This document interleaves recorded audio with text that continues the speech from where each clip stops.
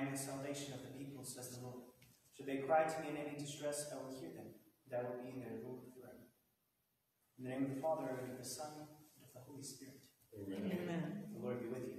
And with your spirit. Brothers and sisters, let us acknowledge our sins, and so prepare ourselves to celebrate these sacred mysteries.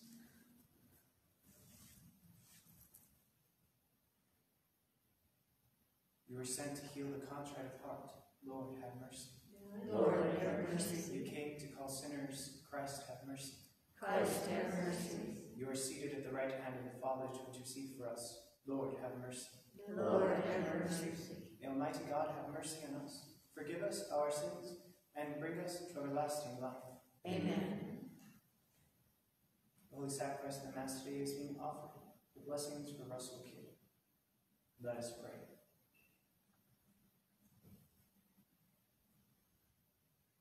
O God, who founded all the commands of your sacred law upon love of you and of our neighbor, grant that, by keeping your precepts, we may merit to attain eternal life. Through our Lord Jesus Christ, your Son, who lives and reigns with you in the unity of the Holy Spirit, one God, forever and ever. Amen.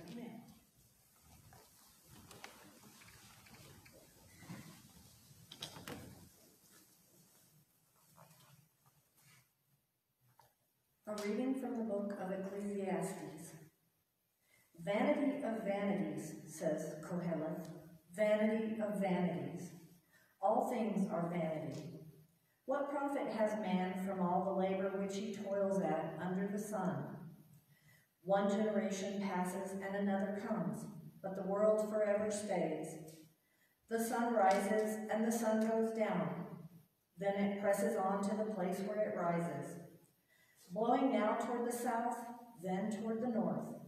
The wind turns again and again, resuming its rounds.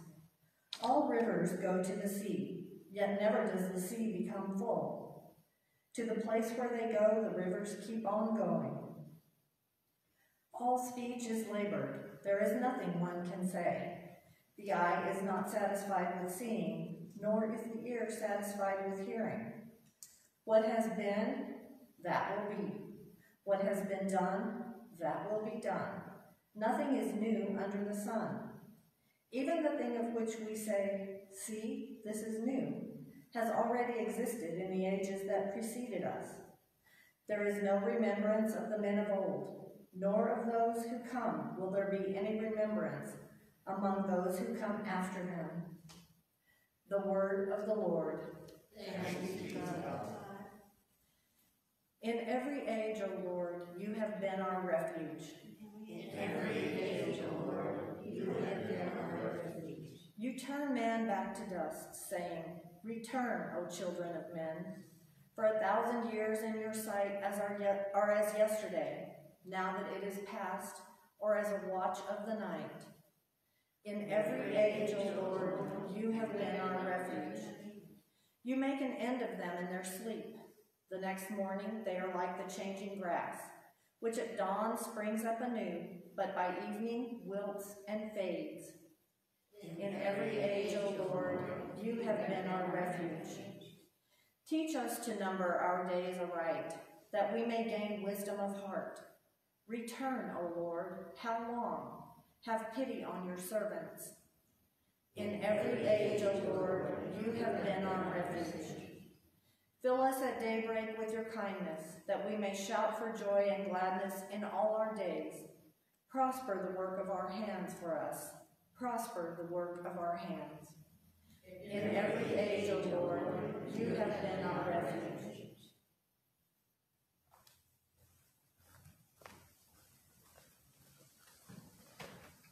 Alleluia, alleluia, alleluia. Alleluia, alleluia, alleluia. I am the way and the truth and the life, says the Lord. No one comes to the Father except through me. Alleluia, alleluia.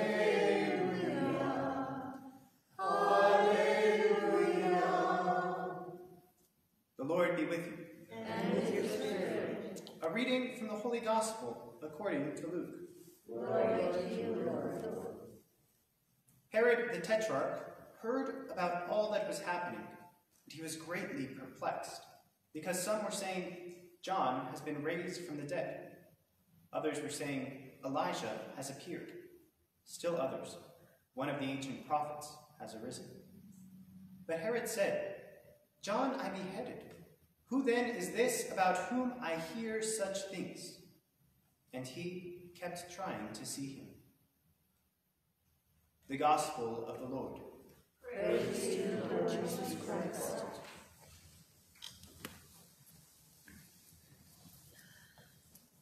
Vanity of vanities, says Koheleth.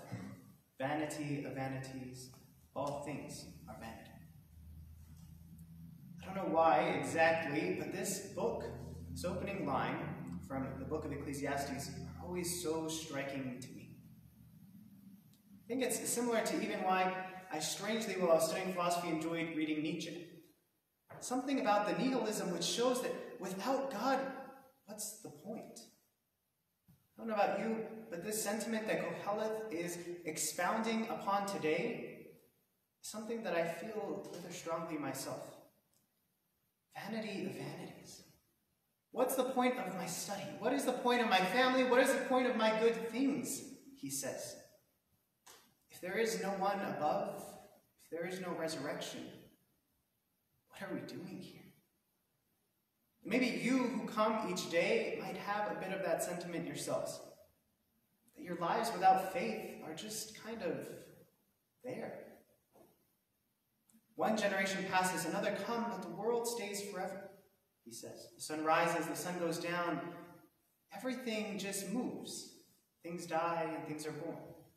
But if there is no Christ, what are we doing? I think this is also what brought Herod to his search today. Herod, who had everything, right? He was the king, he had money, he had parties, he had everything that he could have wanted on earth, and yet he loved to hear John the Baptist preach. John, who was constantly denouncing him, for some reason Herod, who had all things, also counted it vanity. And so he kept trying to see the Christ. We know that ultimately when Herod did see Christ, he kind of dismissed him. He didn't count him for the valor that he was, but I think we hear in his heart, a heart that is restless until it rests in our King. That's why, brothers and sisters, you might feel from time to time that all these things are vanity. This is why we're reminded today that, like Herod, we must always seek to see him, trying to see he which gives meaning to all of our lives. And yet, even if we have a hard time realizing that these things on earth are vanity, maybe that is to be a reminder. A day in which our world, everything on earth is what's most important, in which politics is raised over even the heavenly kingdom. Let us be remembered that whatever our sufferings of this time, that he is what is most important. He is what gives value to each of our days. Otherwise, all things are vanity.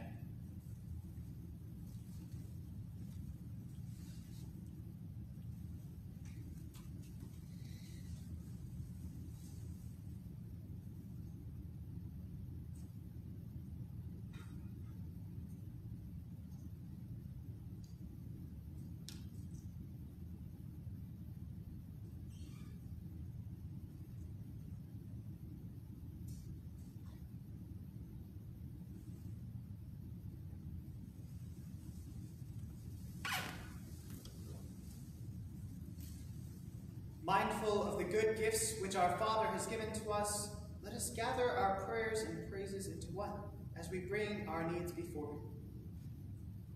Let us pray for our Holy Father, Pope Francis, for our Bishop Peter, and all the bishops and priests, who with them seek Christ and seek to share him with the world. Let us pray to the Lord. Lord, hear our prayer. Let us pray for all government leaders, and especially for our own nation, that we would come to recognize the futility of our lives without our Creator, and seek his truth and justice in everything we do. Let us pray to the Lord.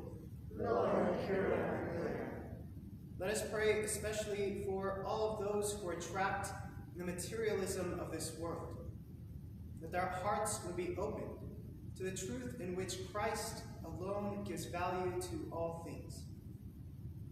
Let us pray to the Lord. Lord, hear our prayer. Let us pray for all those who are sick and suffering, that they too, even in their moments of despair, would turn to the Creator who has given meaning even to their suffering. Let us pray to the Lord. Lord, hear our prayer. Let us pray for all those who have died, for any who may die today, that by the light of Christ they might rest in eternity with Him. Let us pray to the Lord. Lord, hear our prayer. And for the intentions which you bring to the holy sacrifice of the Mass, and now offer in the silence of your hearts. Let us pray to the Lord. Lord, hear our prayer. Good and gracious God, you truly are the giver of every good thing, and so we come before you with humility and love, as we entrust to you our prayers and petitions through Christ our Lord. Amen.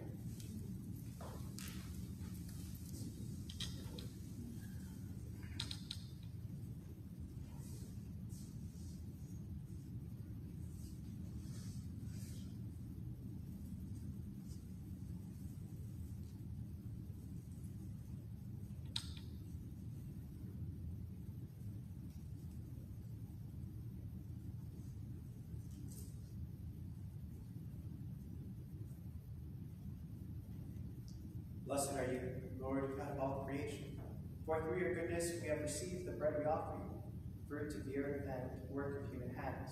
It will become for us the bread of life. Blessed be God forever.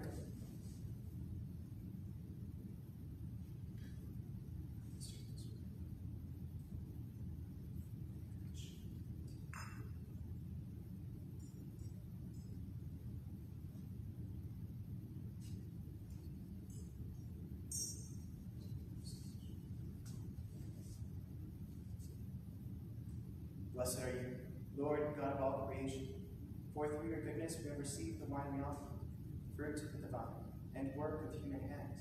It will become our spiritual drink. Blessed be God forever.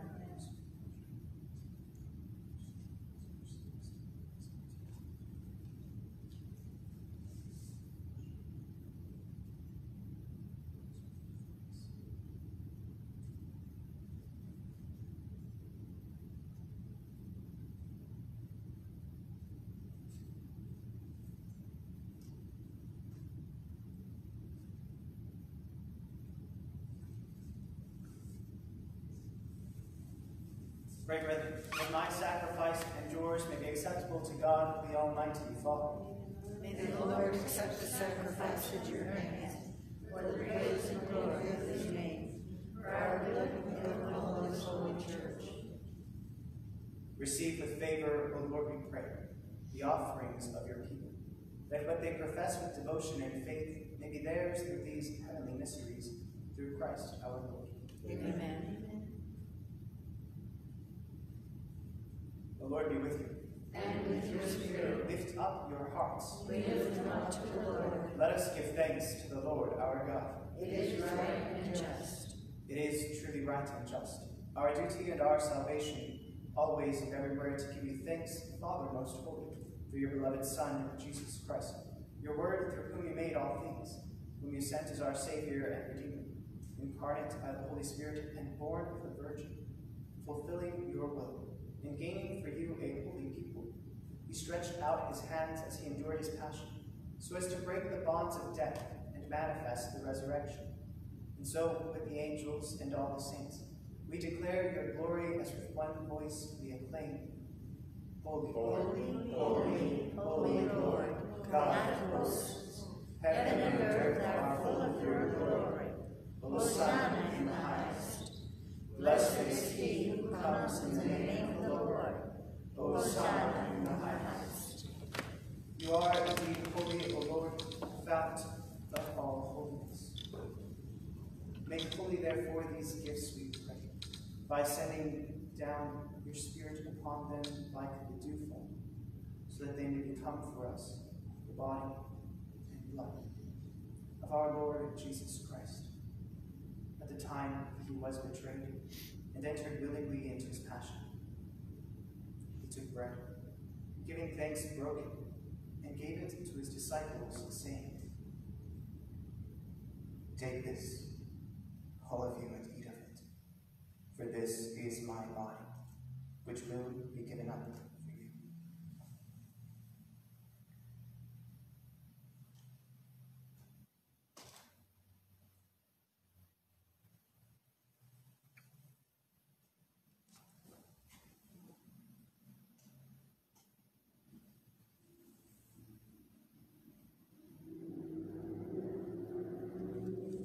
In a similar way, when supper was ended, he took the chalice, and once more giving thanks, he gave it to his disciples, saying,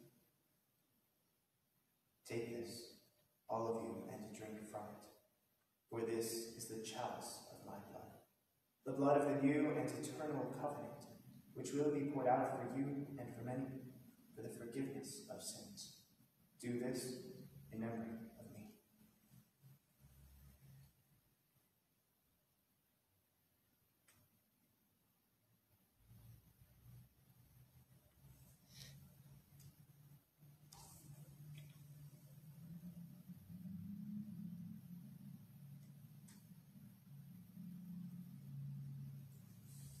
The mystery of faith. We proclaim the death of the Lord, and and profess your resurrection until you come again. Therefore, as we celebrate the memorial of his death and resurrection, we offer you, Lord, the bread of life and the chalice of salvation, giving thanks that you have held us worthy to be in your presence and to minister to you. Humbly we pray, that partaking of the body and blood of Christ, we may be gathered into one by the Holy Spirit. Remember, Lord, your church, spread throughout the world, and bring her to the fullness of charity, together with Francis, our Pope, and Peter, our Bishop, and all the clergy. Remember also our brothers and sisters who have fallen asleep in the hope of the resurrection, and all who have died in your mercy. Welcome them into the light of your face. Have mercy on us all, we pray, that with the Blessed Virgin Mary, Mother of God, with blessed Joseph, her spouse, with the blessed apostles who have pleased you throughout the ages, we may merit to be co-heirs to eternal life, and may praise and glorify you through your Son, Jesus Christ.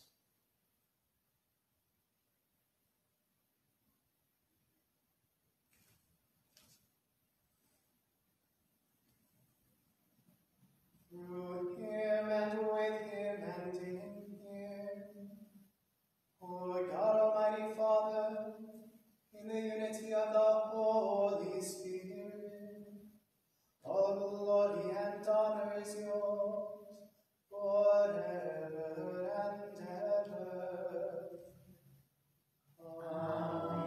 Amen.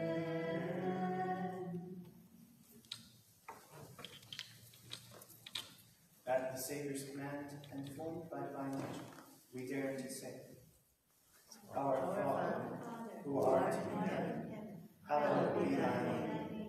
Thy kingdom come, thy will be done, on earth as it is in heaven. Give us this day our daily bread, and forgive us our trespasses, as we forgive those who trespass against us. And lead us not into temptation, but deliver us from evil. Deliver us, Lord, we pray, from every evil. Graciously grant peace in our days, that by the help of your mercy we may be always free from sin and saved from all distress, as we await the blessed hope and the coming of our Savior, Jesus Christ. For the kingdom, the power, and the glory, and the mercy, now and forever. Lord Jesus Christ, who said to your apostles, Peace I leave you, my peace I give you.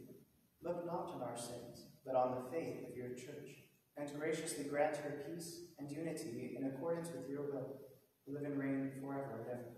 Amen. The peace of the Lord be with you always. And with your spirit. Let us offer each other a sign of peace.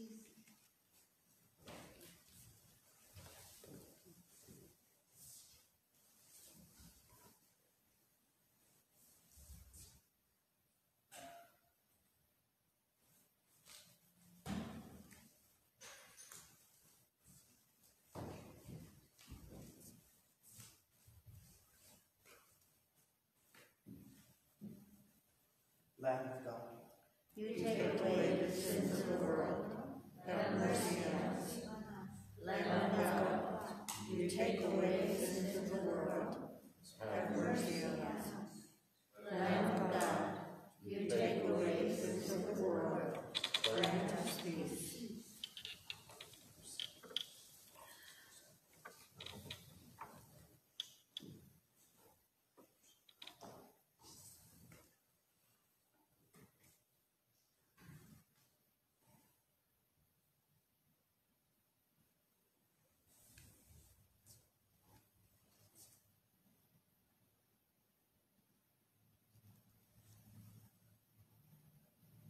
Behold the Lamb of God. Behold him who takes away the sins of the world. Blessed are those called to the supper of the Lamb. Lord, I am not worthy that you should enter under my roof, but only say the word, and my soul shall be healed.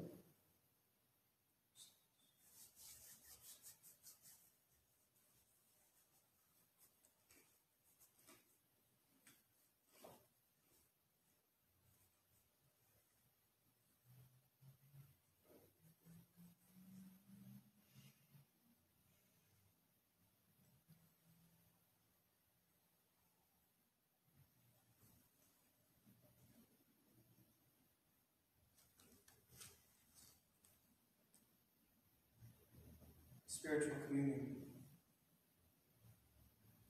My Jesus, I believe that you are present in the most holy sacrament. I love you above all things, and I desire to receive you into my soul. Since I cannot, even if I cannot at this moment receive you sacramentally, come at least spiritually into my heart. I embrace you as if you were already there, and unite myself fully to you. Never permit me to be separated by you. Amen. You have laid down your precepts to be carefully kept. May my way to be firm in keeping your statutes.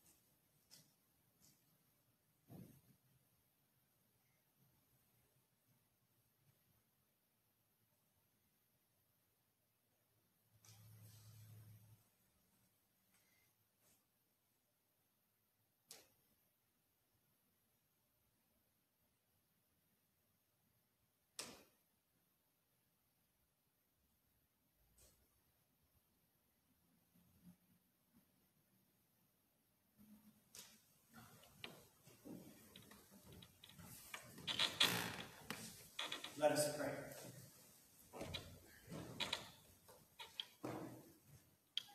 Graciously raise up, O Lord, those you renew with the sacrament, so that we may come to possess your redemption, both in mystery and in the manner of our life, through Christ our Lord. Amen. The Lord be with you. And with your spirit. The Almighty God bless you, the Father, and the Son, and the Holy Spirit. Amen. Go in peace. Thanks be to God. Saint Michael the Archangel, Defend us in battle. Be our defense against the wickedness and snares of the devil. May God rebuke him, we humbly pray. And do thou, O Prince of the heavenly host, by the power of God, thrust into hell Satan and all evil spirits who prowl through the world, seeking the ruin of souls. Amen.